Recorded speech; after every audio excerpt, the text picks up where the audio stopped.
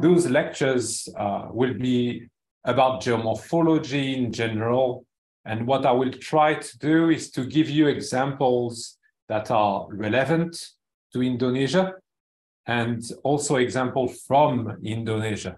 So geomorphology has a lot of different topics, and we could talk about glacier, about ice, about snow, but I'm not quite sure it's the main interest for you doing geomorphology in Indonesia. So I will leave out those elements, and we will be talking mostly about elements that are important. And when you think about Indonesia, like the place where I am now in Japan, one of the essential parts is tectonic.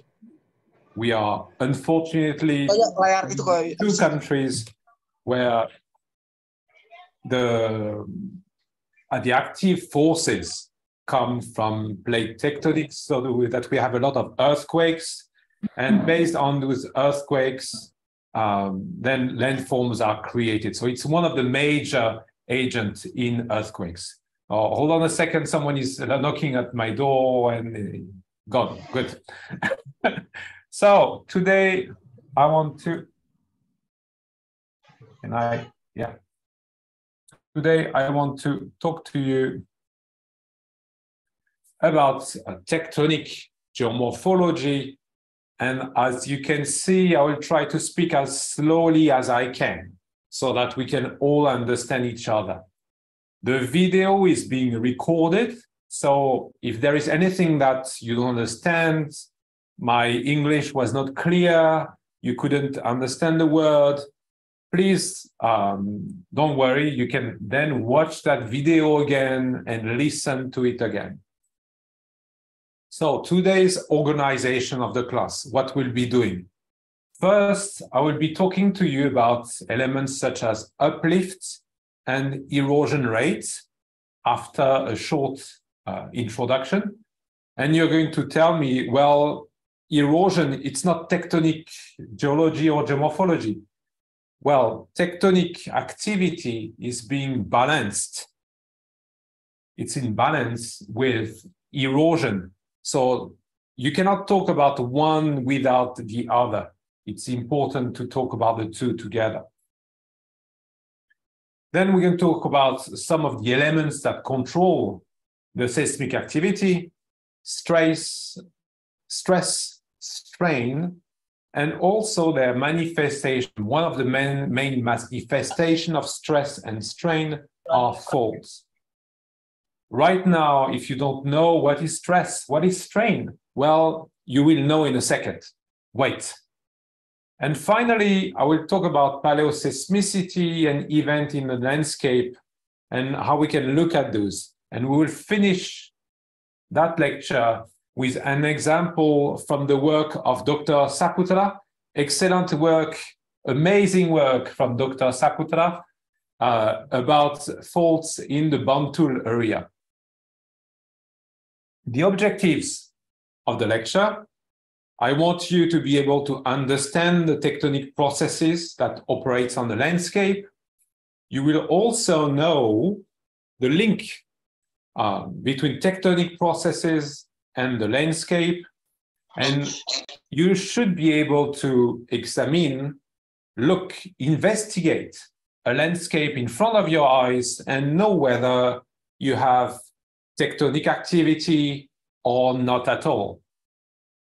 It's not going to be a silver bullet, but as a geomorphologist, it's very important that you know how to read the landscape. And hopefully you can learn some of those techniques today as well. So let's go back one step back and think about landscape evolution.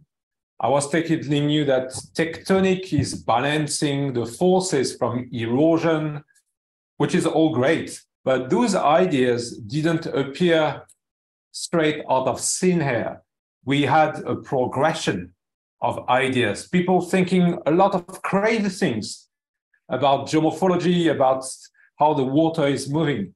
To just give you an example of something that was a bit older than this, before, the European, in Europe, the French, They're thinking that water in rivers, they were not coming from rainfall. It was somehow the seawater going back and up in the mountain and then flowing back. When you hear about it today, well, that's crazy. It's not possible. But people, scientists, really thought about it, like, why is it that rivers are flowing? And it took some time for them to put two and two together and think about, oh yeah, it's raining and rain, but where does the rainfall come from? And that was another question that got scientists to think for a long period. That was long ago. You could go back and think about a time where we all thought that the Earth was flat, or at least the European thought that the Earth was flat. Now it's very different. And if we zoom to the 19th and the 20th century and the beginning really of geomorphology, we have the start of some of those ideas and thoughts. And I have put on that slide three major ideas, three major thoughts that come through geomorphology. The first one, it's a name that you want to remember. Someone very famous in geomorphology is Davis, William Morris Davis. William Morris Davis was born in 1850 and passed away in 1934. His theories are very well known. They are known as the division theory. And the way he was looking at the landscape, he's an American scientist, was separating two processes. They were a first uplift process, creating the landscape, and then the uplift will stop. The tectonic, now today tectonic, they didn't know at that time about tectonic, but now we know about it. But the processes will stop, and the processes that made those landforms will slowly be eroded. So you will have first a raise, peak of a mountain, and then slowly erosion. Remember, at that time, the tectonic activity, the earthquakes linked to tectonic and landforms, this was not on the table. People didn't know about it. They didn't think about it. They thought about different processes on how the landscape were created. I don't want to put too many of those old ideas in your mind because it may be not the time to remember them, but ideas were very different. And then based on that, you have another group of theory which is challenged, or not challenged, but promoted by Walter Penck. He's from Austria, and Penck's idea was rather similar, with times of like growing relief and then declining relief. But we didn't have this very clear division that Davis had. And then later on come John Tilton Hack, which is much more of a contemporary way of looking at our geomorphology. And I will let you discover his theory on your own. But if you remember only one person, remember Davis. Davis is really the key, the very beginning of geomorphology. Now, when we look at this very thin crust, this very thin area that we are interested in as geomorphologists, we have to remember that it is the result of a construction of huge scales.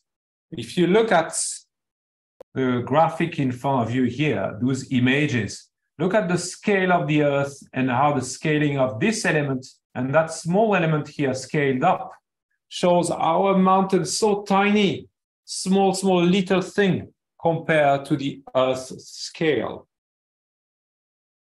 This division, this dichotomy in space also exists in time.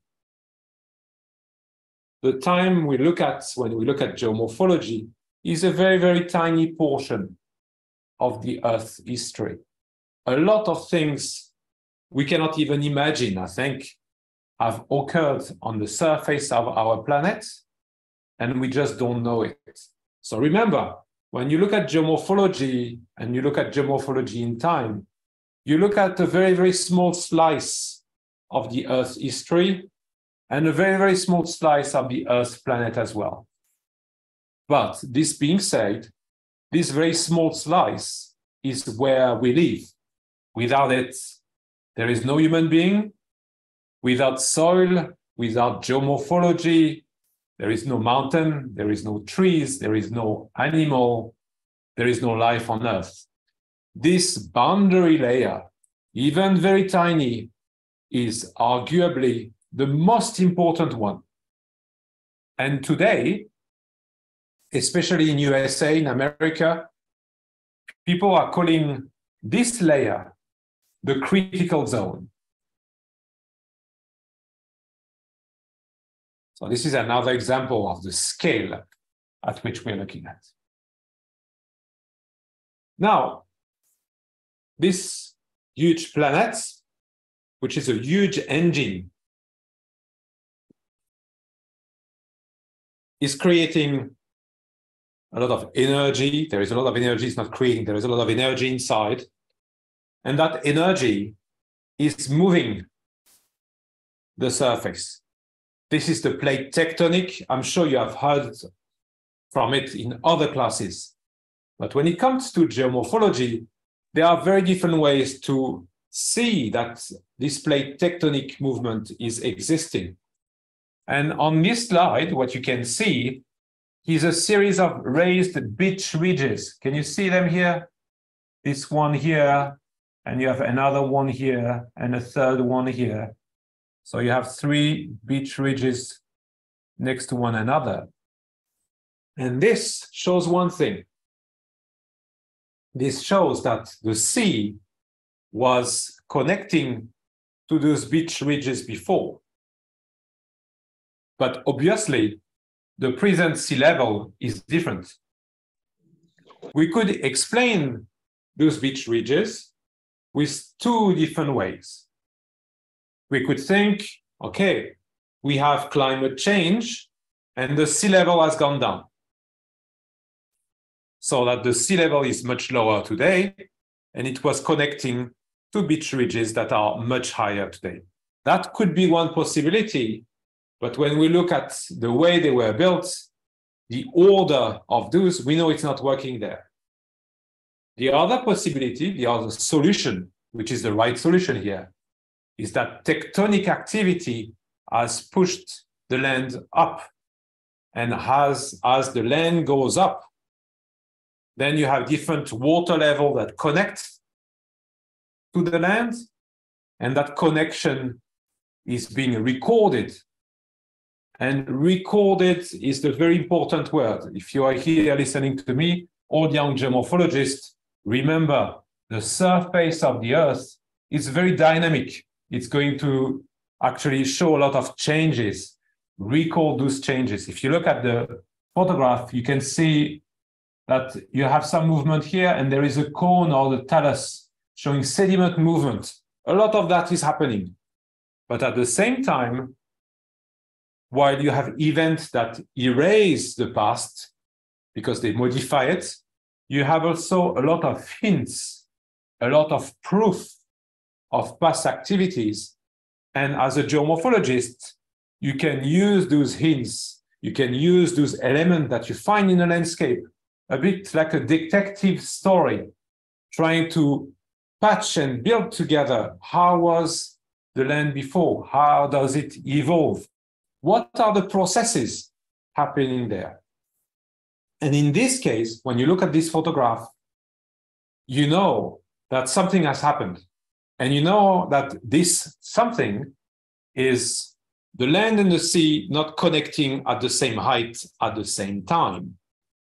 And because of it, you can start thinking, okay, then what happened? Sea level rise or tectonic activity? And then you do some field investigation, which is not the goal today. and you discover that the older ridges are right there, and those are more recent. This one is more recent. So you know that the land has gone on the up, or the sea has gone progressively down. And in that case, we know that it's tectonic activity because within the short time range, the sea hasn't moved that much. The sea was constant. So the only possibility was really to have the land going up. So uplift, erosion are essential questions, essential topics for geomorphologists. And that's what we're going to start with. We're going to start with uplift and erosion rates. This photograph here that you can see is Pas Gempa Bumi in Indonesia. So it looks maybe familiar. It is familiar. It is in Indonesia. So those were the examples that we saw first. Let's look at another set of examples. Let's think about what happens when uplift occurs near a river. When you have surface uplifts, you have rock uplifts plus deposition, minus erosion, minus compaction. A lot of words together. Let's look at the photograph or the pictures together so we will know it a bit better. Let's start with A. So with A, imagine that you have a river with hill slope on the side, and the river is eating down those hill slope. The size of those hills is related to the river eating down the sediment and the mountain. So the more the river is incising, the more the river is eroding, the more the slope around it are trying to connect to that river and come down. But the river itself is not flowing there by any chance because it's just there. It's flowing to a base level. It's flowing to the sea level. So if you have uplifts in the mountain, so imagine that my arm is the mountain, this is the sea level, uplift is occurring. So because uplift is occurring, then the river is flowing faster and faster, in which case it's eroding more. So what is happening is that the original slope are lowering as well because they are trying to meet the river level, and you have increased river incision. On this graphic, you have two, you have B and C, because this process of having the slope and the river being balanced can lead to two different patterns, not only one, two different cases. The first case that you can see in B is when the hill slope lowering, the rate of hill slope lowering is faster than river incision. Imagine that your river is on a hard bedrock or on concrete, and the slope are made of very tiny sand, not consolidated. Then you're going to have eventually badlands, for instance, but you're going to have a lot of erosion very fast when the river is not going so fast. And the result will be in smooth hills. The river level and the hills will not be that differentiated. On the opposite, if the hill slope lowering is much slower than the river incision, so that the river, let's say, it carries a lot of boulders, sand, and gravel, so it erodes when it transports the sediment, it erodes very fast. In that case, the landscape is going to be very steep, and the river is going to be very deep. You're going to raise your hand and tell me, oh, Chris, this is very interesting, but it's not about tectonic. Where is tectonic geomorphology here? Well, this is also tectonic geomorphology because the river and the slope are reacting to the uplift. This process here is balancing the uplift. So if the uplift is very quick, you will have something, when the case of the river incision is fast enough and faster than the hill slope lowering, you're going to see type of landscape. So next time you go around, let's say, Baran area or the south of Yogyakarta, having a bit of fun, look at the shape of the slope. Is the valley very thin? Is it very wide?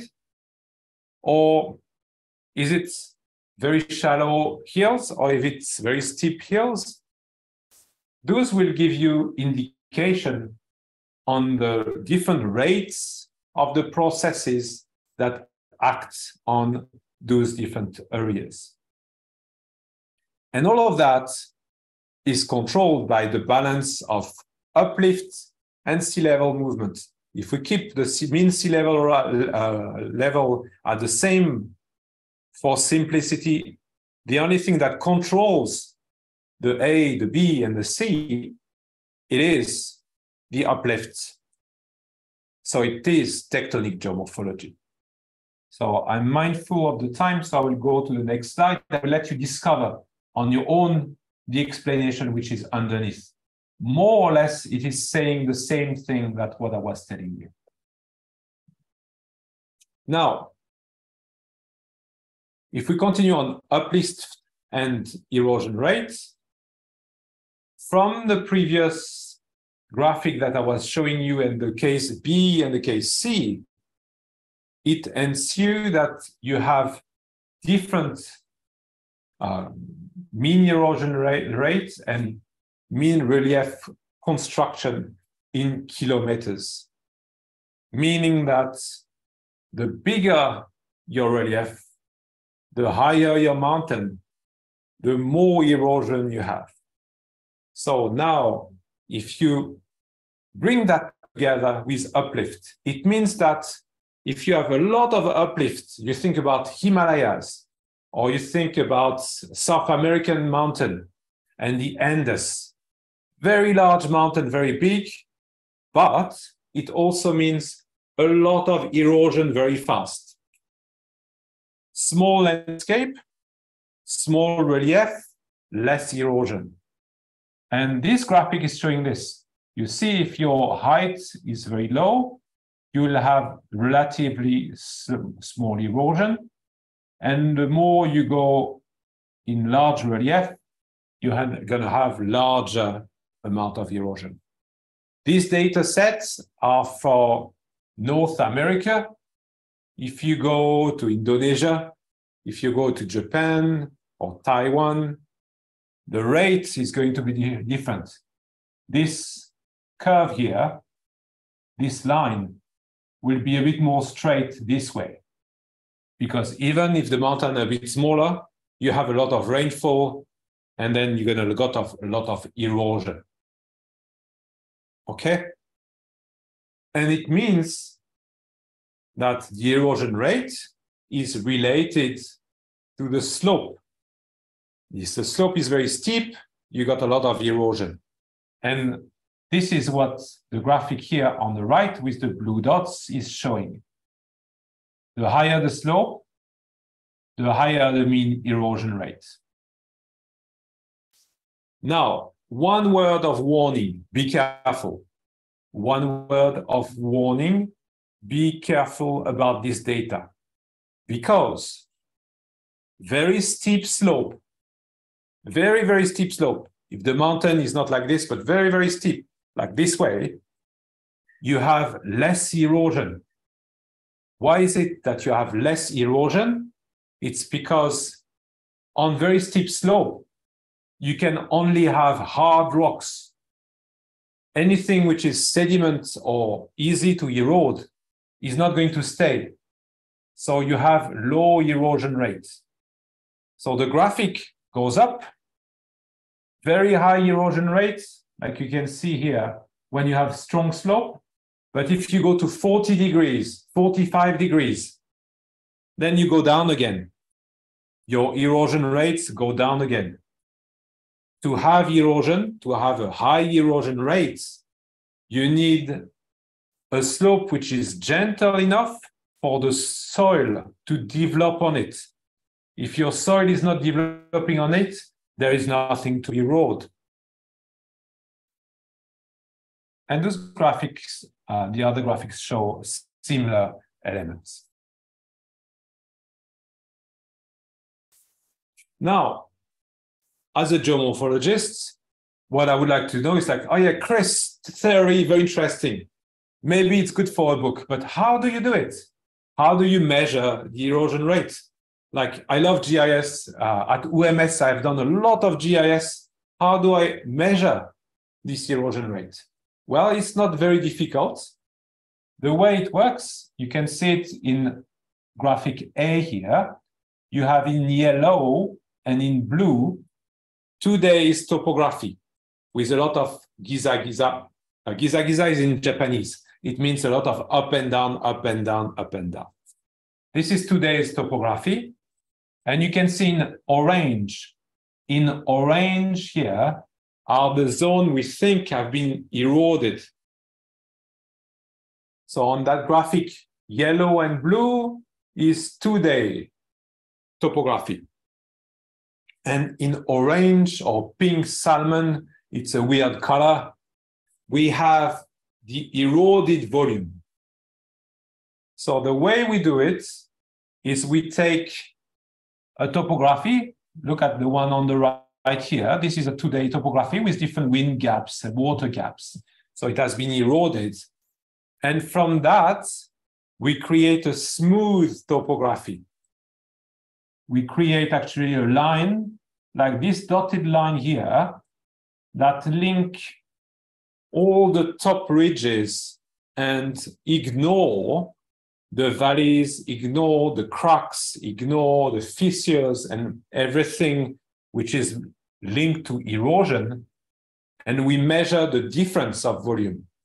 So when we do the envelope here minus the topography, then we get an idea of the erosion here.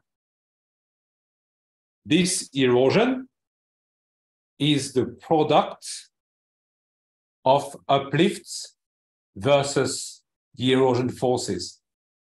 If you don't have uplifts, if you don't have tectonic, then the landscape become old and smooth and disappear. But because in Indonesia, you have constant tectonic uplift, you have volcanoes. Volcanoes is another lecture, but you have volcanic activity. Think about Merapi, think about Semeru, that bring, or any other volcano, that bring a lot of material at the surface that creates a very smooth topography like this. You know, like an ice cream. When you look at Mount Merapi, it really looks like an ice cream. And then you have the monsoon period. And during that period, you have a lot of lahar, a lot of banjir, and this is going to erode the material. To know how much material was eroded, we do this envelope minus topography equal erosion. And we know that the amount of erosion, how much sediment come out, is directly linked to the uplifts, directly linked to the volcanic activity. So this is another example here where you can see the present topography that is in California. And this graphic here is showing you actually, this graphic here is showing you how much erosion you had. So as a geomorphologist, when you're going to be fourth-year students or doing your project, if you do a project in geomorphology, you can think about the amount of sediment eroded and transported as a proxy of uplift. Depending on how much sediment is being exported, you can tell whether it's being active or not. Now, I talk about activity, about mountain building, about a lot of different processes. But how does it happen? What are those processes? Oh, hold on a second. There is a chat. It's okay. It was not so important. Sorry. I was wondering whether it was a question. So stress, strain, and faults.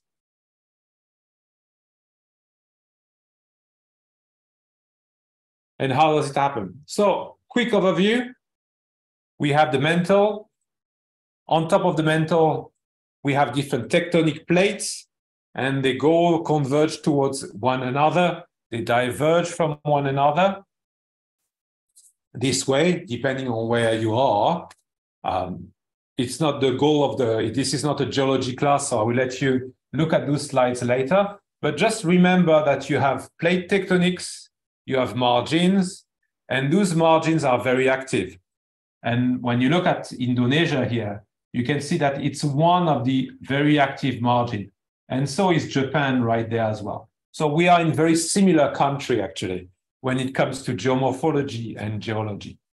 And at those margins, the tectonic activity is going to create a lot of different types of landforms. And you have joints in Indonesia or in Japan that are convergent, going towards one another. And you have some that are divergent as well. And those that are divergent also look like this. So it doesn't mean because you have divergence that you have no activity. You have a different type of activity as well. And most of it is being hidden underneath the sea, so we don't see it so much. And here is a general map where we map the volcanoes and those activities. So that you can see the Philippines, Indonesia, Japan, all very, very active area. Very interesting to study geomorphology, actually. Now, when you look at faults and you look at fault stress, what is happening and how does it work? So look at A first. Imagine you have stress which is pushed in the X direction, so horizontally, and you have stress which is in the Z direction. Right now, I'm not looking at the Y direction. I forget Y direction. Just think X and Z. And the way to look at this graph, the size, the length of this arrow is very important. When the arrow is very long, it means that we have a lot of stress in this direction. We can push or stretch a lot in this direction. When the arrow is small, very tiny, like the arrow in X here is quite small, it means that the stress in that case is small. And when we have a normal section, a normal fault, one of the process that we're going to see when we have stretching, we're going to have faults that follow that movement. So the stress on those faults is going to be mostly vertical, a lot of vertical stress, very little horizontal stress, and it can lead to a block which is going down. We are going to see one example later of this kind of fault where the block is going down. Another example this time is the opposite. When you have the stress, vertical stress, which is very, very small, but the horizontal stress very strong, very big, then in that case, you have a different pattern.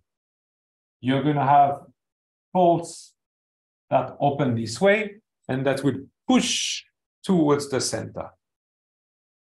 In this example, I have two faults facing one another. A lot of times you will only have one. Here, I just put two to show you that the direction doesn't really matter. And when you look at a strike slip, this time we are not going to look from the side. We are not going to look at a transect.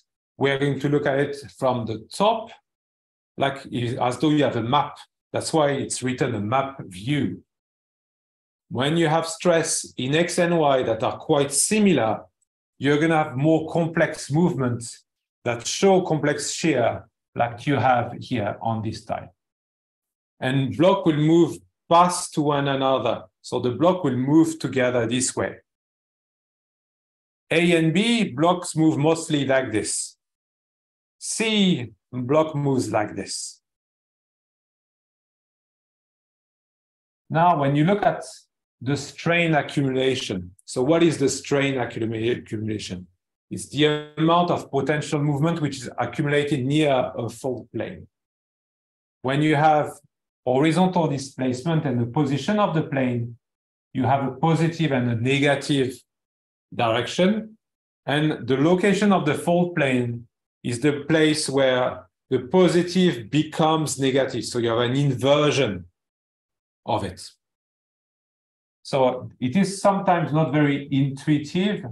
So the best is for you to look at the graphic and try to picture them in your head in terms of forces and movements going one against another. The U here is going to be the movement, the direction of the movement. The UX is in X, UY is in Y. So when you have an earthquake slip, when those movements are created by an earthquake, what kind of stress do you get? Do you have just a linear stress? You know, in the previous slide, I was telling you we have in X and Y different level of stress, but this stress is not being constant. It's not always continuous the same. It's going to change. And it changed also during one single earthquake. And when you are facing actually earthquake, you're going to have actually different level of stress. The first model, and we are using model because we don't know really. We think it works this way, or we think it works this way. Of course, it is based on data. Of course, we are using data to show and prove those models. But the fact that we have different way of thinking of it show that there is no one single solution. So over time, when you have like in A, a stress which is going up, and then after an event, you have an earthquake and then goes down, then up again, then down and up again, all constantly. So between the stress level 1 and 2, you don't have actually much changes. The amplitude of the stress is going to be quite the same. In that case, you're going to have a constant slip rate. Each time you have an earthquake, it's going to go about the same level. Because the stress is the same, the force, if you look at it from an area on your fault, is going to be quite the same as well. So there is quite something which is regular, like a constant way of moving. Another way is when one of the stress is quite constant, but the lower amount of stress varies. So we know that it needs to reach a threshold when it is at this threshold here. When it is at this threshold right here, you know you have an earthquake, but the in-between earthquake stress level can go down to different levels. So the earthquake is kind of predictable. We know that you need to reach X amount of stress to get the earthquake, but in between the stress changes. So it's really hard to know when it's coming back, basically, unless you have the stress data. And you're going to have a somehow constant slip rate based on those. The C model, which is the slip predictable model.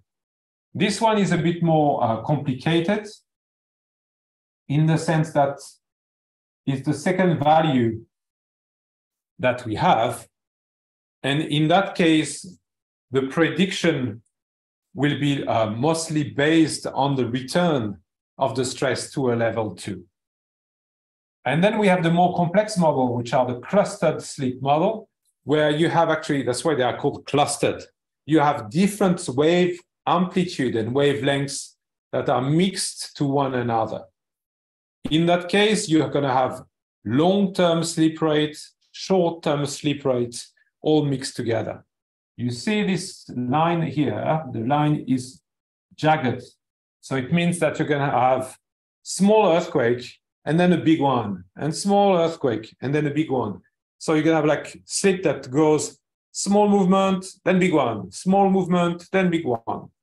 And of course, it's not always constant. So there are a lot of different types of slip. And different type of slip mean that, remember the erosion we talked about? Remember about the river eroding? It means that the river will have period where it is going to erode a lot, and then it's going to deposit sediment, and then it's going to erode again. So things will be not linear. It's going to have acceleration, and then slower erosion, acceleration, and slower erosion. Now, if you look at your fault in space, you're going to have different type of space model. So when you look at the distance along the fault, so you imagine the fault as being a line, you have places where you're going to have a lot of movement and places where you're going to have less movement. And the distribution, the spatial distribution of these movements will be either like in A here, variable. So it means that the place where the big movement occur can change, or it's going to be uniform. It means that every time more or less the big movements occur at only one location, and then you get adjustment. Or even more simple, you're going to have only one type of movement, one single way the fault is acting. It's always here that you have big movement, and it's always here that you have small movement. So you have here the cumulative slip. You can see on A, it's moving here and there, very hard to predict, very variable. Then you have B, which has constant displacement by event. And you have C that shows always the same type of displacement. C is most likely not to occur in a lot of cases, and C is most likely to occur over short periods, like let's say 100, 1,000 years. But over time, as the fault change, as the landscape change, you move towards B or A type of movement. And on the right, you have for different faults in USA, the maximum fault displacement. And you can see that depending on the type of fault that you have, the places and where the movement is occurring is going to change along the fault. And the cluster, you can see the red point, you can see the blue point, the black point, do show normal fault, thrust fault, and strike slip fault. And depending on what type of fault you have, then you're going to get different places where the movement occurs along the fault lengths. And we're going to look at it in more details now.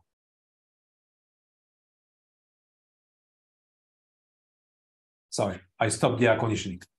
So when you look at this series of faults here that I give you as an example, it's very, very interesting that both at the 20 to 100 meter scale, A, 400, 600 meter scale, B, 700 to 200, 2,500, then all the faults together, what you can see is that regardless of the size, regardless of the size of the fault,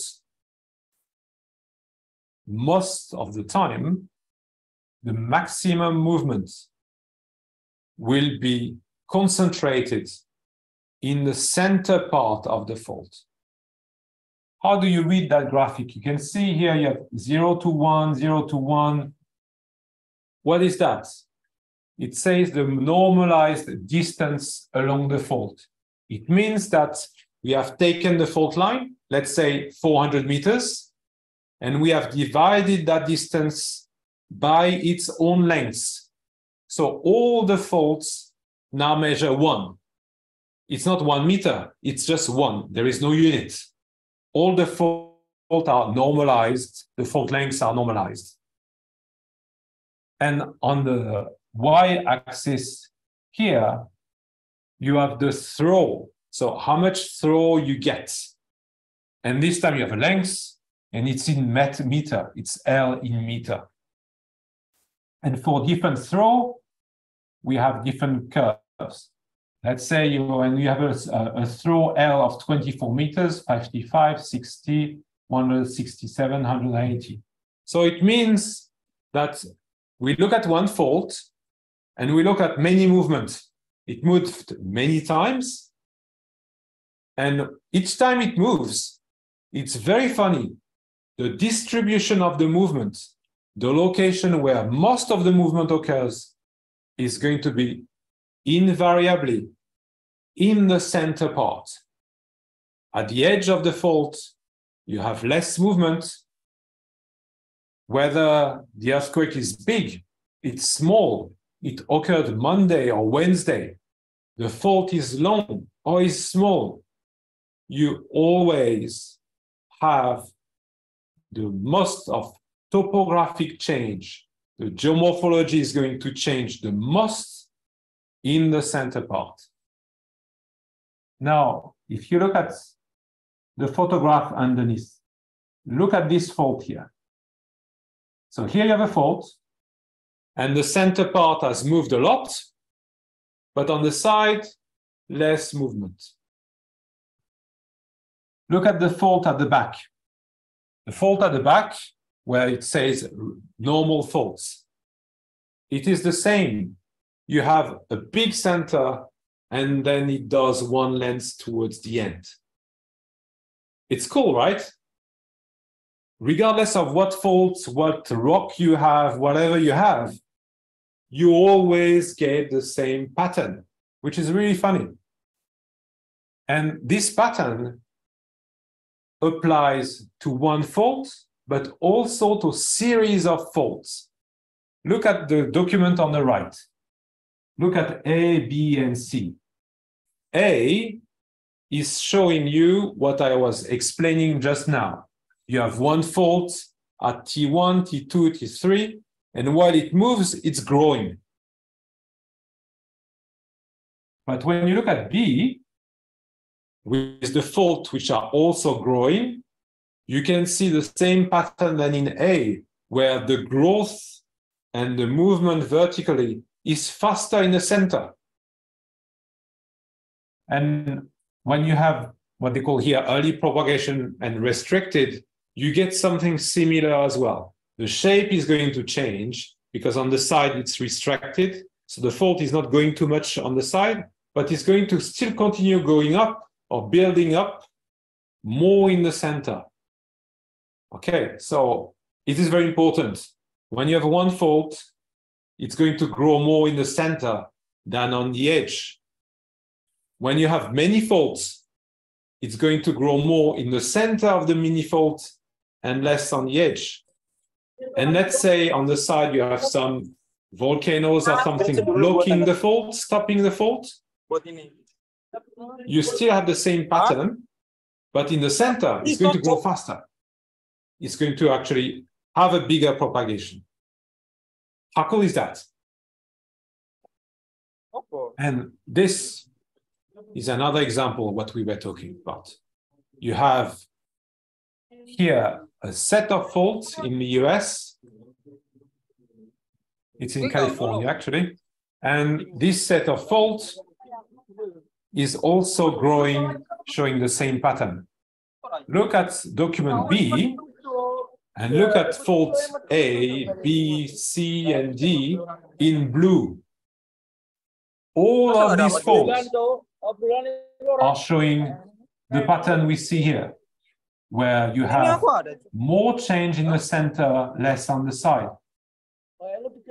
Individually, the model works. And on top of it, the whole group of faults are moving more in the center than on the edge.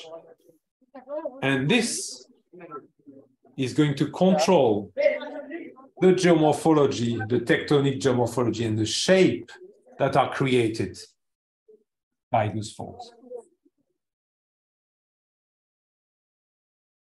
And when you link all of that back now to geomorphology, to the landscape, to the shape of the Earth you are more used to, I'm using in that slide a document, the references at the end for all of this. In that slide, you can see actually how the fault and the fault movement then relates back to the different landforms. And this is a zoom of what we were looking at. Beautiful, isn't it? Can you see how the tectonic is controlling the geomorphology? And this is typical tectonic geomorphology. But if you want to see that, if you want to understand the tectonic geomorphology, what you're looking at actually is erosion. It's the erosion difference between two different elements. And those are some more examples. So earlier I was talking about stress, about strain, and maybe you got lost a bit and was like, not my thing.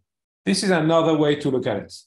Now that you have seen all of this, those faults can be created by either tension and stretching, compression or shortening. Can you remember the image where I was showing you from the map view? It's the same concept, side view, and the top we have the shearing with the top view. And when you mix all of them together, like here we have shearing, we have a compression, you're going to have complex movement. And that's why when you think about your faults, it's not only a fault, you're going to have also folds coming with them. And folds creating syncline and anticline. So in geomorphology, the syncline is when the geological strata follow the topography and are inclined like this, creating a hole, basically. It's not a closed hole, but a syncline. And when it's going up, it's called an anticline. And when you have a hole in an anticline, it's going to be called in that case a syncline ridge. My advice is that you take a dictionary, you learn those words, learn it in Indonesian, Bahasa, and you learn the meaning of those words together. And those are some more examples of the different shapes of the faults. So this I will let you have a look at it later. And this is an example from Sumatra as well. It's already almost one, so I will go quickly through those so that we can look at not Borobudur, but paleoseismic and event.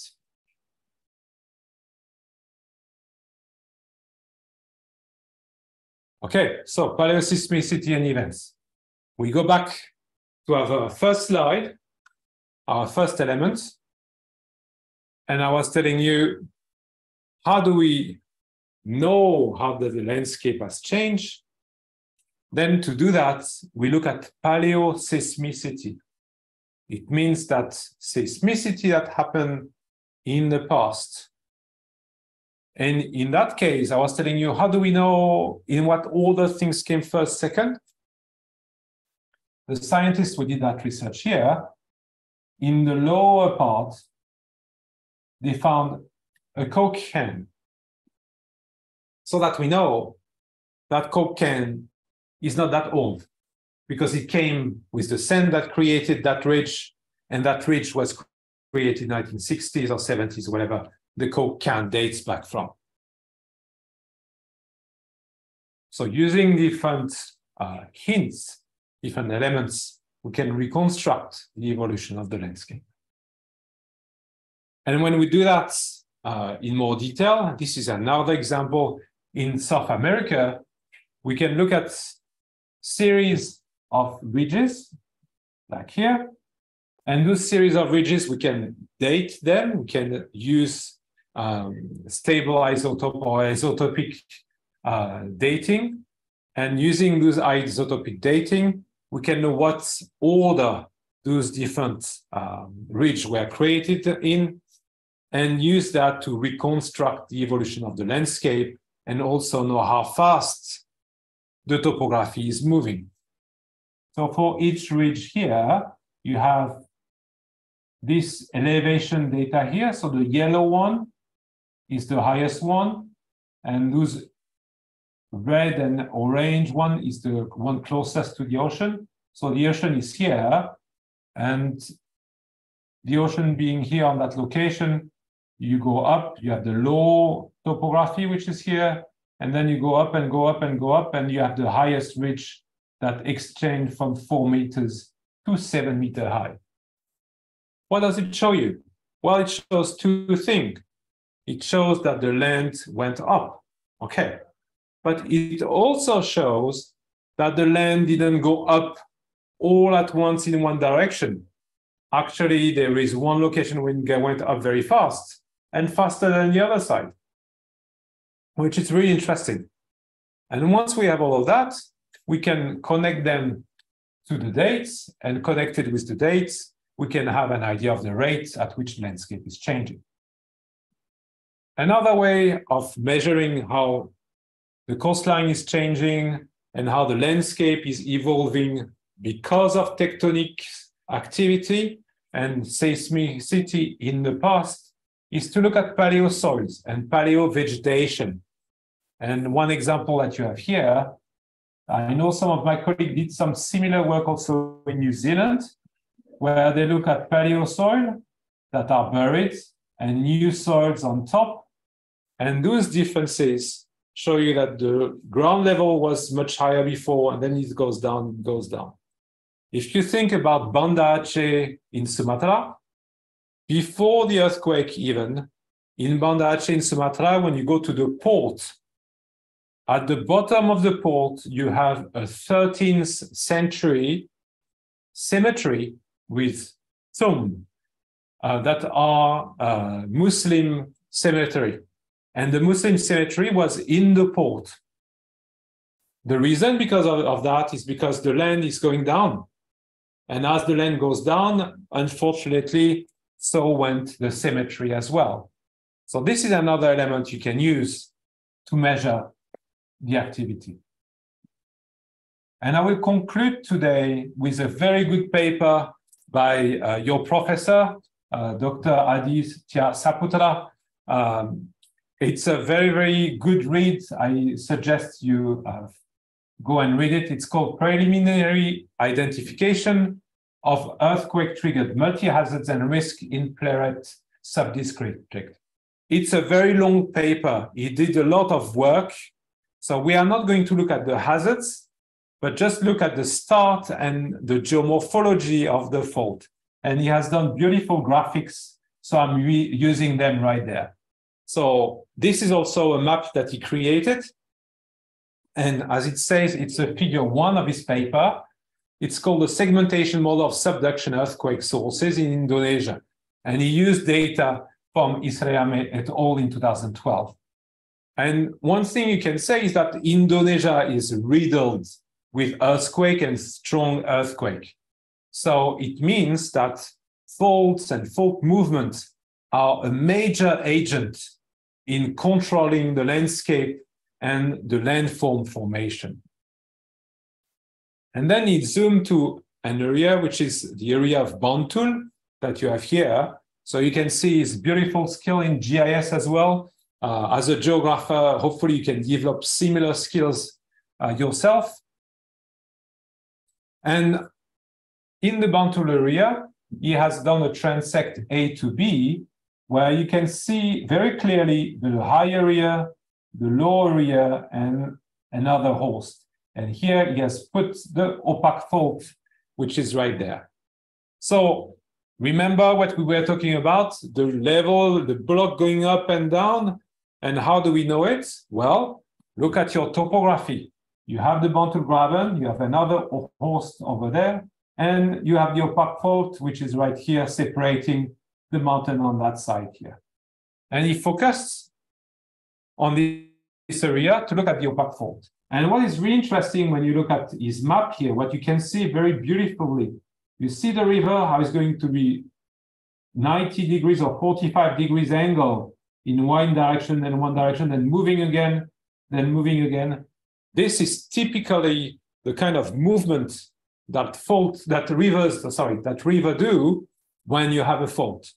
So when you are doing your detective story as a geomorphologist, you look at the mountain, you look at the shape of the landforms, but you also look at the shape of the river.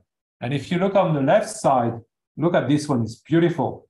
You can see it's going down and patching, going straight at an angle.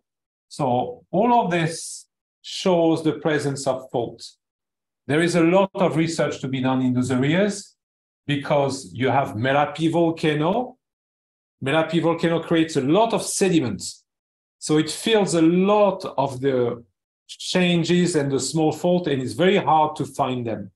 So it's really a hard detective story that you need to be done. And another tool that Aditya Sapotra is known for, and maybe is going to teach you as well in the future, is the creation of 3D imagery using photograph, so using UAV or using cameras on the ground, so that it can reconstruct where the fault line is and what are their shape, so that you can have an idea of what kind of movement has been happening. And you can see here that the fault is really beautiful, and you have some form of movement around here as well, showing that when the fault is moving, the other layers are also moving at the same time. So today's lecture about tectonic geomorphology is a lecture for Indonesian students, because tectonic is very important in controlling the landscape in Indonesia. Very often, if you want to put two main types of landscape, you have volcano-dominated landscape, and you have tectonic and the floodplain around dominated landscape in Indonesia. So, in conclusion, what do I want you to bring back home? Well, everything. I want you to learn everything, but let's put it in a few words. Geomorphology, it's only concerned with the small film at the surface, but it's the most important part of our planet for us to live on. It controls about everything. Think about hazards, think about disaster, but think about also agriculture, the construction of soil. So geomorphology is really important. And landforms that are created are actually the result of this battle between all the internal processes and the erosion processes as we have seen today. And very often, because we only live 50 years, 80 years, 100 years sometimes, we cannot see much of the tectonic change, but we can look at the erosion. We can look at the change in erosion and measure them. And using those tools, we can understand better the tectonic landscape. And finally, as I said, Indonesia is strongly influenced by tectonic forces due to its position. And for this reason, it is very important for you to be able to read those different elements. Next time, when you have your own life, you are outside university, and let's say you have a wife or a husband or a partner, and you want to buy a house, maybe one thing you can think about is like, is it safe? Is it on a fault line? Is it away from a fault? And try to think about what kind of measures, or should you be prepared to see an earthquake, for instance? So all of this can have a very strong influence on your personal life as well, and what you can do across the country. But right now, there is not enough geomorphologists, I think, in Indonesia. We need to have more of them to come and study with Aditya Sapotra. fault line, and the different hazards and disasters. All right, that's all for me today. Thank you very much. Thank you for listening. Thank you very much, Professor Gomez. Do we have time for question and answer, Professor? Yep. All right. For all participants, do you have questions? Please raise your hand or text in the text chat box, please, and or you can deliver your question directly to Professor Gomez by on the microphone. Please, the participant, any question, please? There are 81 participants, Professor, at this class, including class A, B, C until D. So please raise your hand and on your microphone and deliver your question. To starting, Professor, can I ask you a question, please? Can I ask you a question? Please. Can you move to the previous slide that show the San Andreas materials? More, yeah, a little bit more. Yes, one more. Again. I show a white star over there. The notation with the white star. I just wondering what is the white star over there. I forget Let what me now. see. Let me try. Yeah. Where is it? Not yet. I did. Yeah. No. Say. Oh, ask maybe. Me to stop. No, not yet. I didn't found yet. Maybe it's like in the end session of the presentation. Just no. Yeah, this one. Oh. Before. Oh, this one? No, before. Oh, sorry. This one? No. This one? Before? Yes. Yeah. Yes. What is the white star over there? The white star. Not this one, Chris. Before the slide had to be moved again. White star. I cannot see it though. Sorry. Okay. Yeah. White star. After this, wait. Just slow down. Yeah. After this? Maybe after this, I forget because I don't know you move forward or move backward. Now I'm moving forward. Oh, you're moving forward. Okay. So before? Before I saw it. Wait.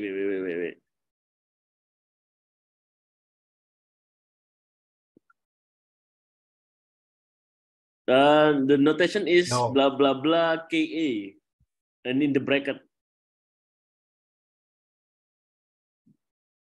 No. I think for wait. Oh. Not here. No. Again. It's good. Yeah. Okay. Sorry. No worries.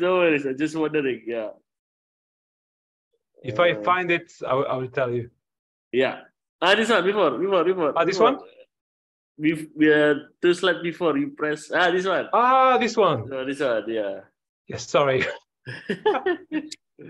the location of the star is the location where the measurements were made for the dating. Oh, Ka is mean carbon radioactive. Ka is kilo years, like 1,000 years. Oh. So this one here is 1,800 years ago. Okay. Oh, and this is the result of radioactive carbon dating, right? Yes, correct. Oh, of course. Yeah. All right. So my bad. No, it's okay. That was a good question. All right. The students. Yeah. And if there are no other questions from the students, like they can contact me or ask me on the university system. It's okay as well. Okay. I know they can be quite shy. Okay. So we will put this material on Schoology after this. Yeah. I will send also the copy of recording to you.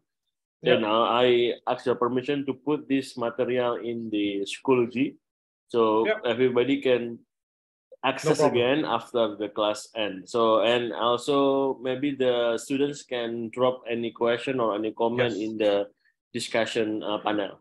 Yeah, absolutely. So, all right. Thank you very. Wait, there is one question, Chris, here in the chat box. Yeah. Can tectonic earthquake occur in other than plate boundaries? Yes, it's a very good question. And the answer is yes. They are called intraplate earthquakes. So a couple of years ago, they had a magnitude 4 in Australia, and that was right in the middle of the plate. So those can happen, and they are due to the plate flexion. But they are way, way, way less and not so strong compared to the one you can get in Indonesia. Thank you very much. That's a very good question. Thank you very much, Mr. Ahmad Hanif. Yeah. Any question again? Just should we wait or? All right. Now already 11:13. In Indonesia, we almost do the Jumat prayer. So thank you very much. Professor Just Gomez. In time for Jumat. Perfect. Thank you, Professor Gomez. So we will see you in the next week in the same time, yes. if you don't mind, in the same time. Yeah. With the different material, still talking about the geomorphology. Yes. Thank you very much, everyone. Assalamualaikum warahmatullahi wabarakatuh. Good afternoon, Professor Gomez. Thank you very much. Thank you very much. Thank you for inviting me, and see you next week. Yep. See you later. See you at it. See you next week.